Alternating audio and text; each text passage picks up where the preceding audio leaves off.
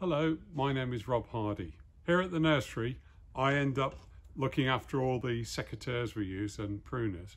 We basically use fruit pruners because they're nice and light and easy, and especially for the propagators when they use them because they're nice and easy to use. We always make sure the propagators get the new pairs, and the reason being is they're nice, clean, and won't cause any damage to any of the material they're doing, because most of the time they're just using soft cuttings. And the reason we use these secateurs, or fruit pruners as we call them, is they're nice and light to use, so when they're doing repetitive work it doesn't too hard on the hands.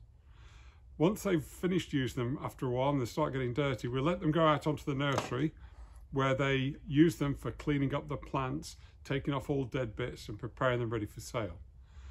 Then I come in because for 10 years I was a butcher, and one of my jobs on the nursery here is to sharpen them and clean them all up for them so they operate a little bit better for them.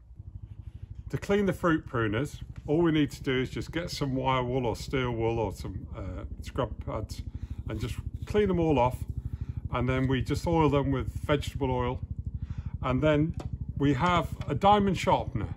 And what we tend to do, or what I tend to do, is just run it over on the flat edge first to make sure there's no burrs on the inside, and I flip it over, do the same on the other side and make sure that's nice and clear.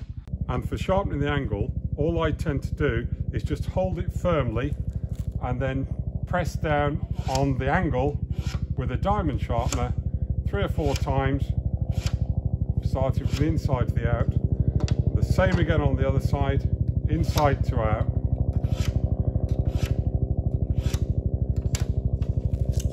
And that's ready to go.